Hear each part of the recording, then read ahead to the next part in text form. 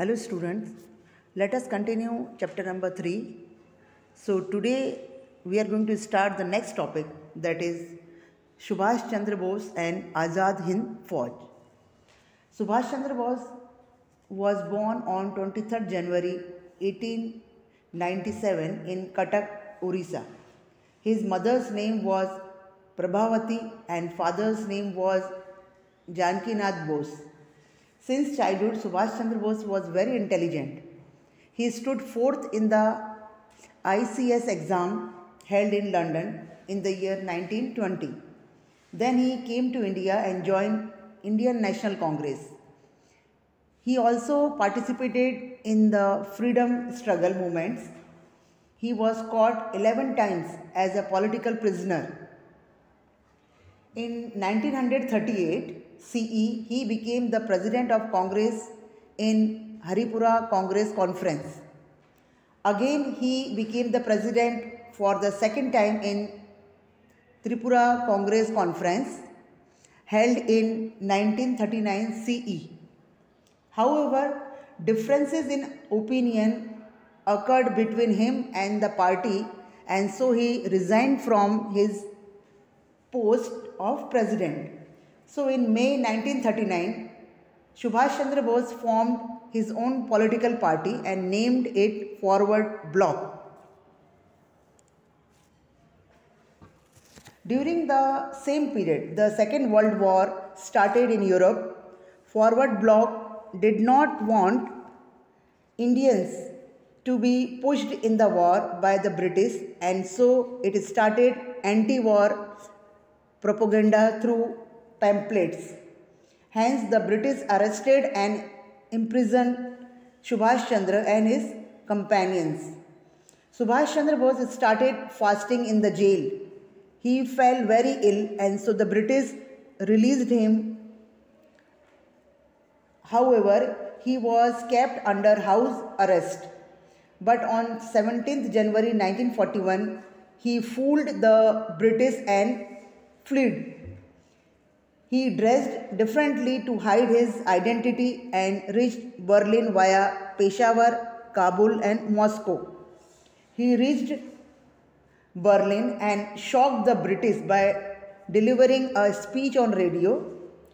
From Berlin, he went to Japan via Sumatra.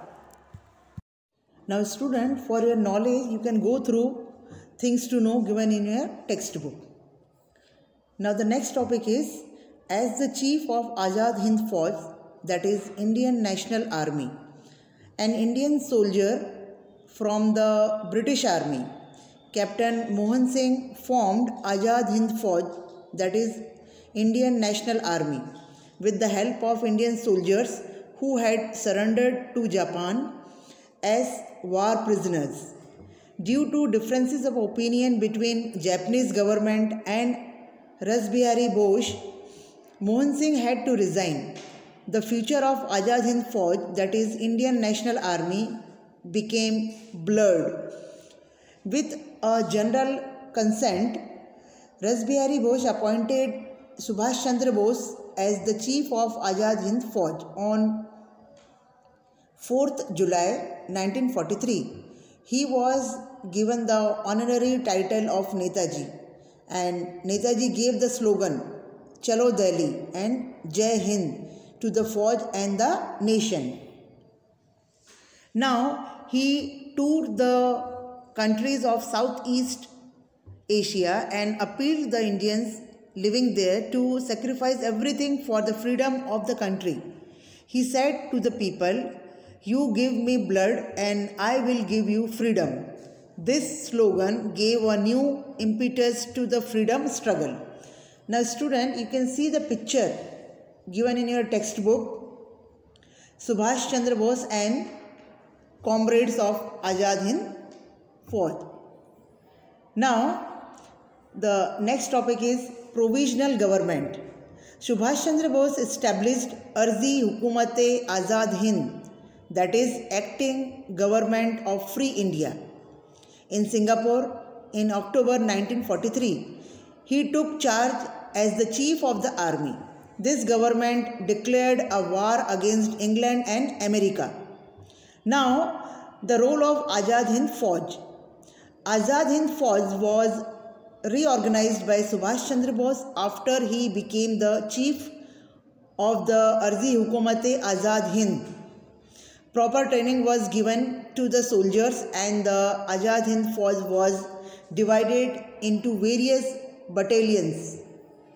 Now, Azad Hind Fauj was divided into 4 main battalions by Subhash Chandra Bose and was named as Gandhi, Subhash, Nehru and Azad respectively. A special and a separate battalion named Jhansi Ki Rani constituted only of females and was led by Captain Lakshmi Sehgal. Azad Hind Fauj secured victory at various fronts in the eastern border of India like Arakan and Imphal. Later on, the Fauj was forced to retreat due to the shortage of food supply and heavy rain. America dropped the nuclear bomb on Japan and Japan surrendered. The dynamics of the war changed and the future of the Azad Hind Fauj became hazy. 4,000 soldiers died and 25,000 soldiers were arrested.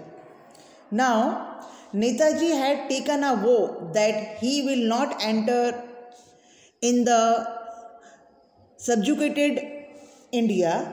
Netaji left Rangoon and Bangkok and moved ahead by air. As per the reports published by the Japanese government, his plane that took off from Taipei airport of Formosa on 18th August 1945 crashed and Netaji got seriously injured and later died. Now student, I hope you have understood this chapter. Thank you.